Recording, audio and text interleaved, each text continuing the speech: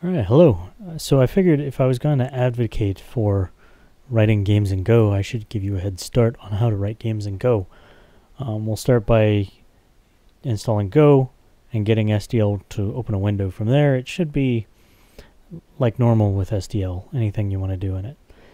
So I got three things here. I searched for GoLand. We're going to just go to the first link to go to the Go programming language. I have VS Code I'm going to install. And we're also going to go to the SDL website because we're going to grab the development libraries from there. So we'll start with Go, and I'm inside of a Windows sandbox, so we'll see how it goes. And so click on download and click on the install for the system that you're working with. I'm going to do Windows as it's going to be the hardest one to set up, but not too hard. Linux is actually pretty easy. I've set it up on both, so it's pretty easy on Linux for sure. So just go through and install all the pieces of this. I'm just going to put that off to the side and start downloading the VS Code. I assume you already have VS Code installed if you're interested in Go stuff or if you've been programming in other languages. VS Code is nice because it has a bunch of built-in plugins made from the developers who make Go, and they work really nice. So otherwise you can use GoLand from JetBrains if you have one of those JetBrains licenses, and it should work the same. So inside of Visual Studio Code, I'm just going to hit finish to get that set up while Go is still installing. And what I'm going to do is I'm going to open up a folder. I'm going to call it Go Window on my desktop. Folder name doesn't matter. And I'm going to select this folder. I'm going to say trust that. And I'm going to create a main.go, set up a package main, and then a func main to get things set up here. And notice that I get some pop-ups for installing the plugins. Just hit install on that. You're going to get a couple of them. Failed to find. You probably should wait till Go's finished installing to do these guys. That's fine. I can just uninstall that. And we'll reload and we'll wait for this guy to finish installing. Oh, speaking of which, okay, so that's finished, and we're going to reopen VS Code because that's going to change some of our path variables that we're going to need. Okay, so now if we click on Go, we'll go over to the extension, we'll install it. There we go, and it got installed this time without complaining about the other stuff, and you'll see a couple more pop-ups. Just hit install on all three of these and let them install, and you'll be good to go. Now that we have all of those set up, we need to actually get our SDL libraries going. Before that, let's set up our Go project here, just so that it's ready and we can just plug in the libraries once we get them set up. On Linux, you're just going to install the SDL libraries the way you always do, and that's all you have to do. And that's like a one-line command. So we're going to open up a terminal here, and we're going to initialize our project. So I believe it's go mod init, and I'm just going to call it Go Window. And then I'm just do go mod tidy like it asks me to. And now let me grab what we need for SDL. Okay, so we're just going to import this package here, github.com/vindco go SDL. You'll see that it turns red. You can press Control period and say go get this package, and it's going to go grab that package and get it set up. So we shouldn't build yet because when we use SDL, it's going to have to use the SDL libraries and do some compilation stuff. But we're going to start off with if error SDL init, and then we're going to init everything. So SDL, my autocomplete's not working yet. Init everything, and then we're going to say er is not equal to nil. then panic. Failed to initialize a window. And we're just putting this here so that when we save, it doesn't delete our import statement there. Okay, so now that we've set that up, I'm going to do tidy again here. And now we need to go get SDL, and then we'll worry about these red squigglies afterwards. So on the SDL page, find the releases, and you'll have a bunch of zips here. On Windows, we're looking for the min.gw zip, and that's because Go is going to compile some code whenever we compile our program for SDL, and in order for it to do that, it needs GCC and some stuff like that. And so obviously it's Windows, so we're not going to have GCC by default, so we're going to have to set up min.gw.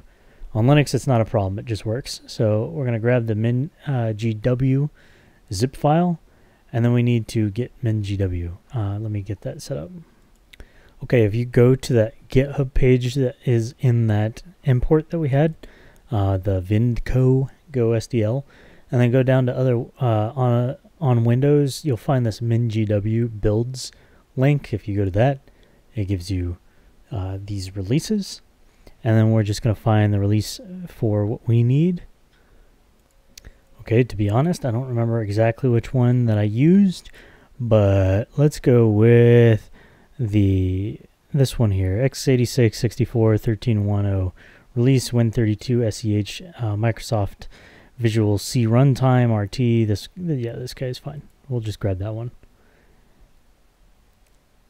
And then that's going to give you a 7-zip. So if you don't have a way to unzip 7-zip, just type in 7-zip and click on that guy.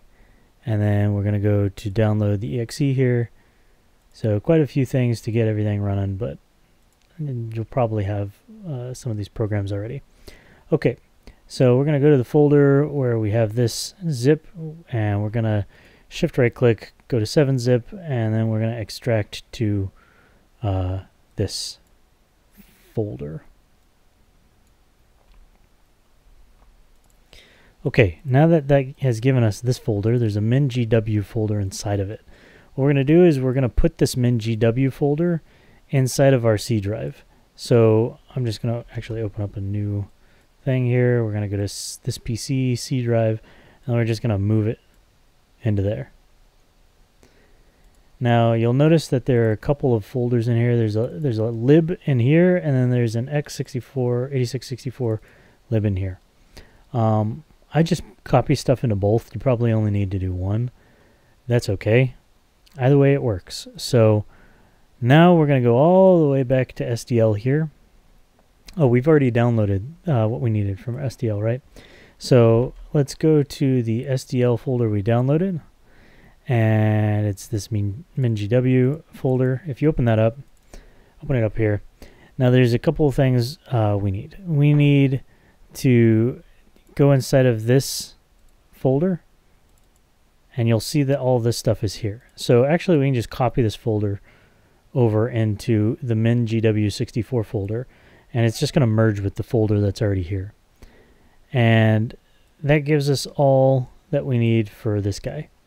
Now, if you have any problems, you can go in here and copy, you can go into here, and you can copy the include and the lib into the parent folder, which really it won't hurt to put it there too, so I'll just put it in there just for posterity.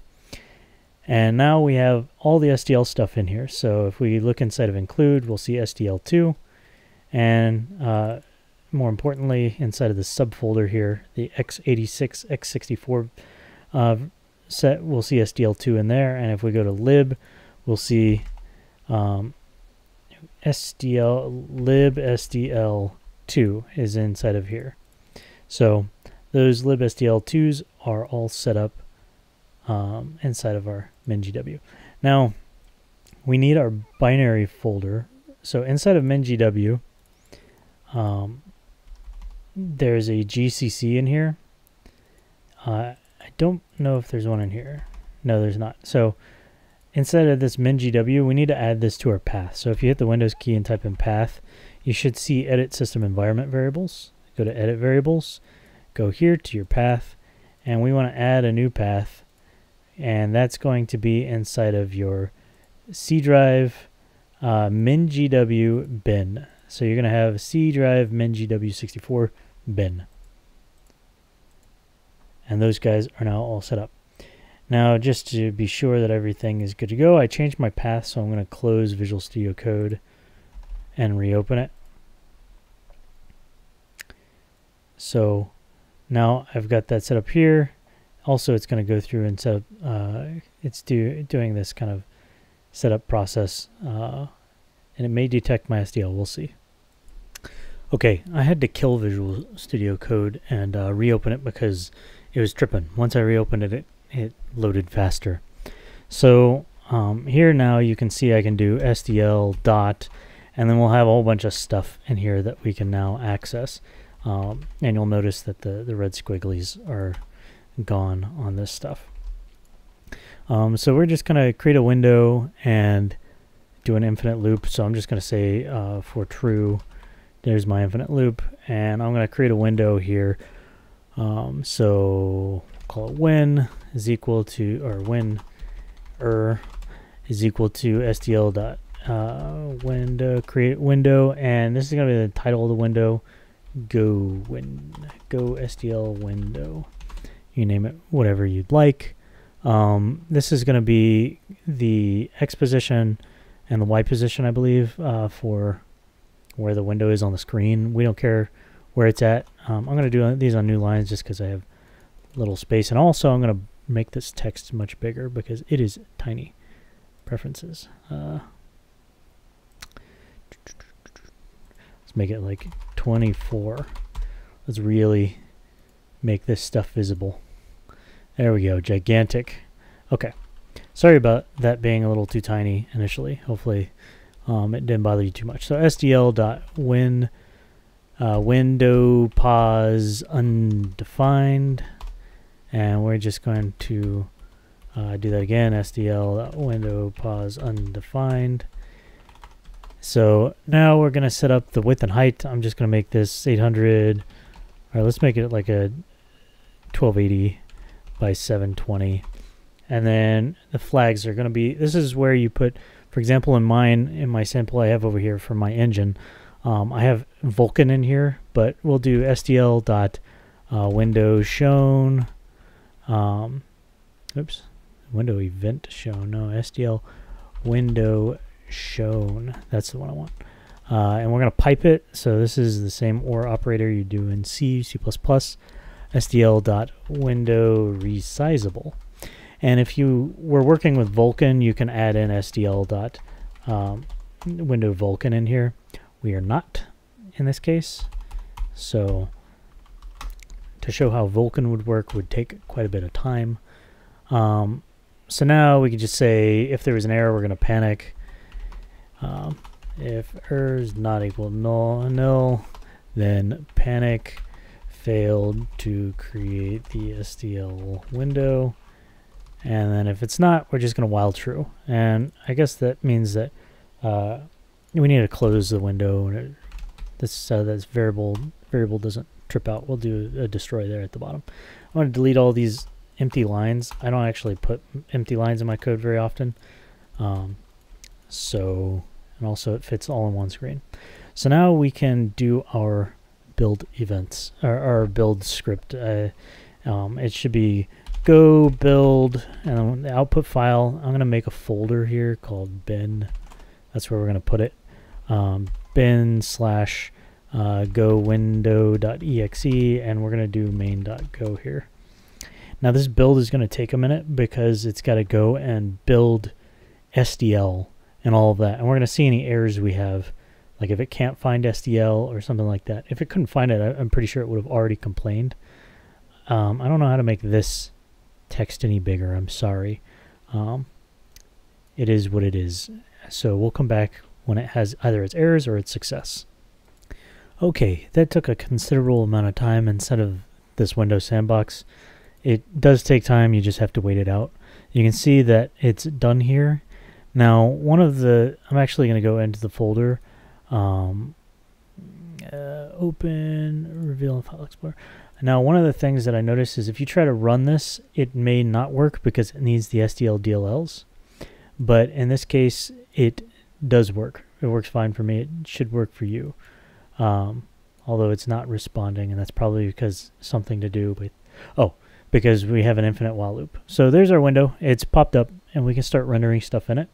Now, if you do have trouble, for some reason, you go, I'm just going to first kill this. If you have trouble and you double click on this and it does not open, you need to go get the SDL DLL or any of the DLLs of the window that it's set. That there's error window, a Windows error window that pops up. It'll tell you which DLLs you need to get. You, as you may have noticed, you're not really going to find them inside of the files that we downloaded from SDL. If we go into MinGW and we go to lib, you'll notice that there's no DLLs here. There's like a DLL.a, but that's not the one we're talking about. And this should be a static library, but we'll just fix the error for now. If you do have that issue, just go back to the SDL download page, download the regular SDL development libraries, and just copy the DLL from that and paste it into the folder, into the executable folder. But there we go. This is set up here. And as a bonus, I will show you how to set up VS Code for building and running this. I'll give you a launch JSON here.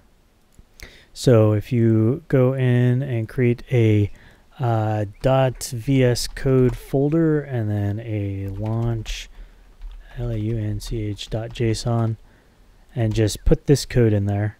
Launch package type is go, launch auto, use the workspace. You don't need this tags, but if you are using tags in Go, you can add the tags in like this, and this is useful for build separation. In C or C++, you can use preprocessors to strip out code. In Go, you can likewise build only specific files, and you can use tags in order to accommodate that. So I'll leave this in here, even though it's not going to really do anything for you now.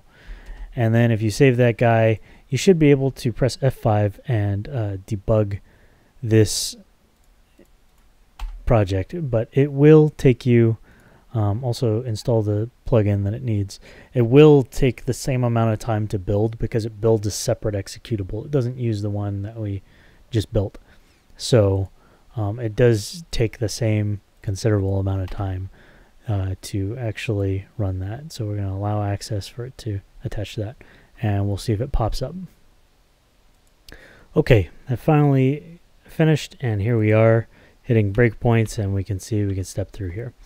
As a bonus, we are going to make this infinite loop actually use the poll events just to have a complete sample here. So quit is equal to false for not quit, and then we will do for e is equal to SDL dot poll event, and then e is not equal to nil, e equals SDL dot poll event. So this is just going to do a double poll here.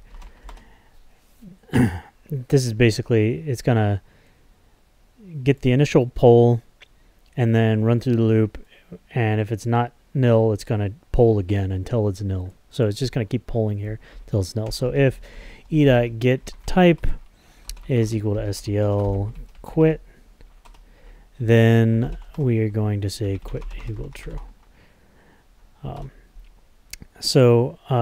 Another thing just to note as a bonus is that you can do switch e.type here, just like you would in the regular Go isms. And so we can say e is equal to e-type, and then we can do stuff like case SDL.keyboard event. And then E is now a keyboard event, so I don't know, we can print this.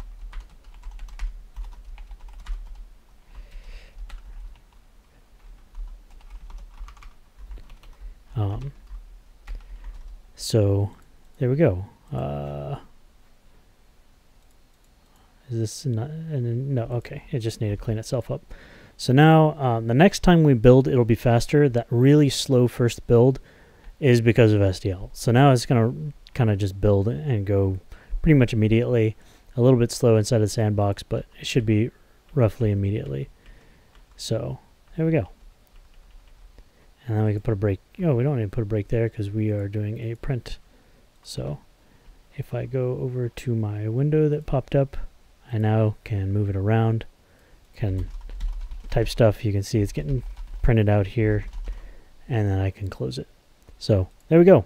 Full tutorial of SDL and Go. Have fun. If you want some more tutorials on game programming in Go, I'll be happy to do it. I'm having a lot of fun with Go right now, and I think it's a wonderful systems language. I love C. C is my core fundamental language that I love, and Go is kind of the next step. It was created by the same guy who worked on C and Unix, so it's a fantastic next step to it. I love it. I'm going to be posting this video also inside of the Twitter community if you want to kind of go there and talk about game development stuff. So see you there, and thanks for watching. Bye for now.